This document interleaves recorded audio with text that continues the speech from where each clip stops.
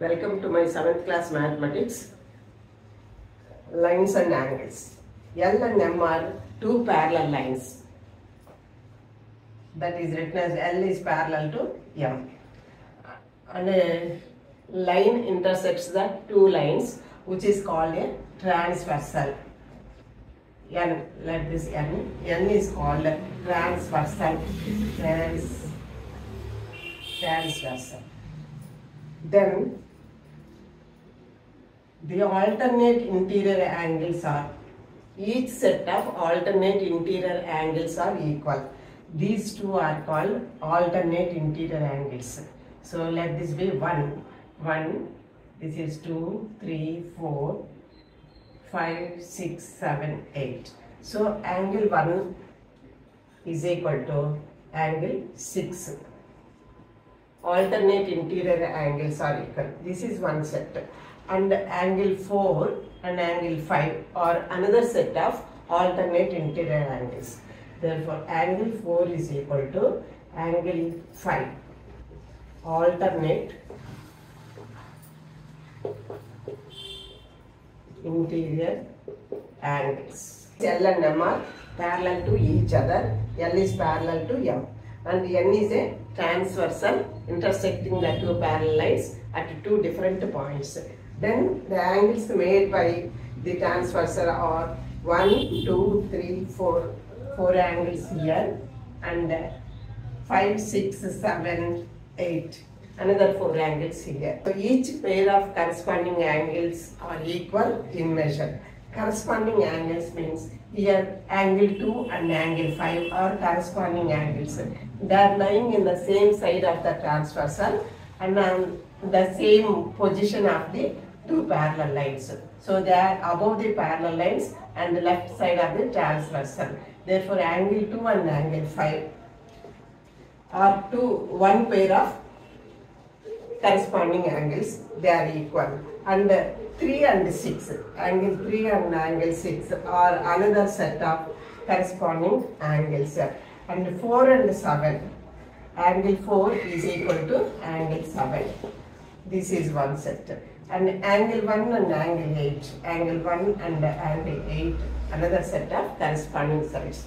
These two are equal. Therefore, when two parallel lines are intersected by a transversal, each pair of the corresponding angles are equal. Angle 2 is equal to angle 5, angle 1 is equal to angle 8, angle 3 is equal to angle 6, angle 4 is equal to angle 7. This is one rule.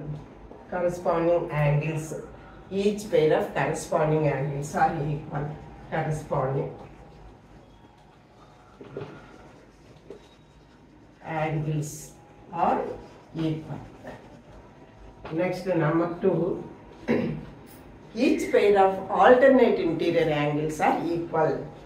1, 4, 5, 6 are interior angles. And alternate interior angles means 1 and 6 are one set of alternate interior angles. 4 and 5 are another set of alternate interior angles. Therefore, alternate interior angles. Alternate interior angles are equal. Angle 1 is equal to angle 6. Also, angle 4 is equal to angle 5. So when two parallel lines intersected by a transversal, the alternate interior angles are equal. Each pair of alternate interior angles are equal. Then the third rule is, when two parallel lines are intersected by a transversal, the interior angles lying on the same side of the transversal are supplementary. The interior angles lying on the same side of the transversal are supplementary. Supplementary angles means the sum of the two angles is equal to 180 degrees. These interior angles lying on the same side are angle 4 and angle 6, one pair, and angle 1 and angle 5 are another pair. Therefore, angle 4 and angle 6 are supplementary. Supplementary means angle 4 plus angle 6 is equal to 180 degrees. Similarly, angle 1 and angle 5 are supplementary, or angle 1 plus angle 5 is equal to 180 degrees. Therefore, these are the three rules for the angles made by a transversal when intersect two parallel lines L and M. So, corresponding angles are equal. Alternate interior angles are equal. The angles, interior angles lying on the same side of the transversal are supplementary. Now check whether these two lines are parallel to each other. And this angle is given as 35 degrees and this is also given as 35 degrees. So these two lines are parallel because alternate interior angles are equal. And also there are two lines and a transversal intersecting, and we can prove that these two lines are parallel if the measures of this angle and this angle are equal. If we measure these two angles and they are come out equal to each other, then we can say that these two lines are equal, because when a transversal intersect two parallel lines, the alternate interior angles are equal.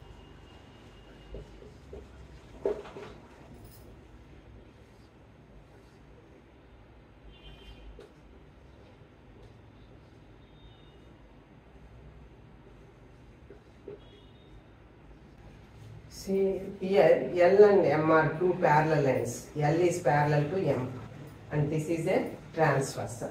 So 60 degrees and X are alternate interior angles. Therefore, when two parallel lines are intersected by a transversal, then the alternate interior angles are equal. Therefore, X is equal to 60 degrees. Okay. Next. Here A and B are two parallel lines. A is parallel to B and this is 55 degrees and this is angle Y.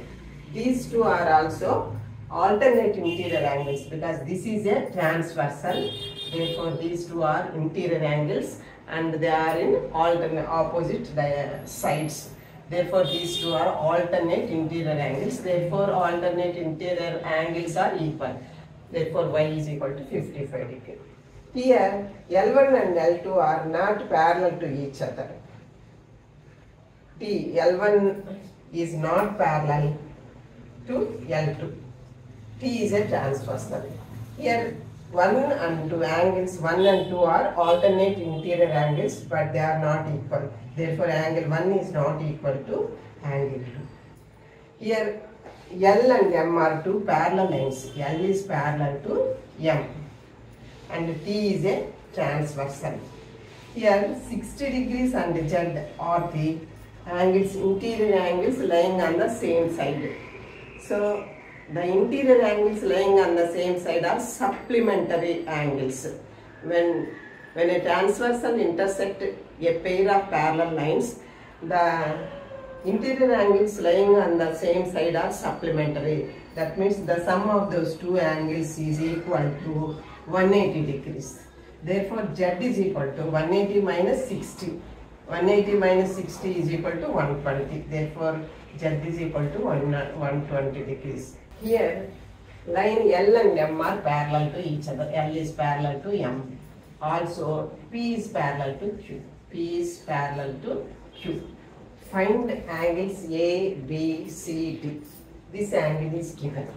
So 60 degrees is a supplement to A, because if L is a transversal, L is a line intersecting the parallel lines P and Q at different points. Therefore, L is transversal to the a pair of parallel lines. Therefore, these two interior angles lying on the same side are supplementary angles. Therefore, 60 plus A is equal to 180 degrees.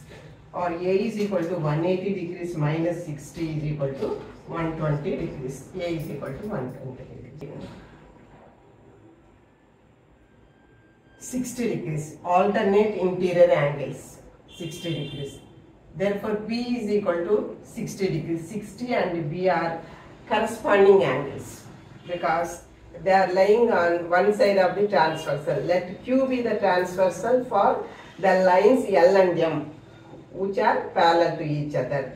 Therefore, 60 and B lying on the same side, corresponding side. Therefore, corresponding angles are equal. Therefore, 60 is equal to B, or B is equal to 60 degrees. B is equal to 60. C is alternate angles, alternate interior angles for these two parallel lines, and Q is a transversal. 60 and C are alternate interior angles. Therefore, C is equal to 60 degrees, alternate interior angles. Next,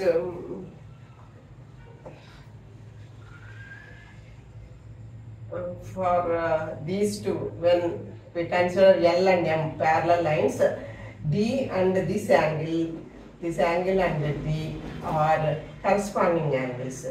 Corresponding angles are equal. So these two are, sum of these two are 180 and this is 120. Therefore, D is equal to 120. Corresponding angles are equal, as this is 120, D is also equal to 120. So thus we can find the ABCD. A is equal to 120 degrees, B is equal to 60 degrees corresponding angle, and C is equal to 60 degrees alternate interior angles, and D is equal to 120 degrees corresponding angles. See this figure. L and M are two parallel lines. L is parallel to M and T is a transversal, and D's angle is 120 degrees, and find X. See, observing these two angles are lying on the same side of the transversal and on the same side, upside to the both two parallel lines. Therefore, they are called corresponding angles. Corresponding angles are equal. A pair of corresponding angles are equal. Therefore, 120 degrees is equal to X, or X is equal to 120 degrees. 120 degrees.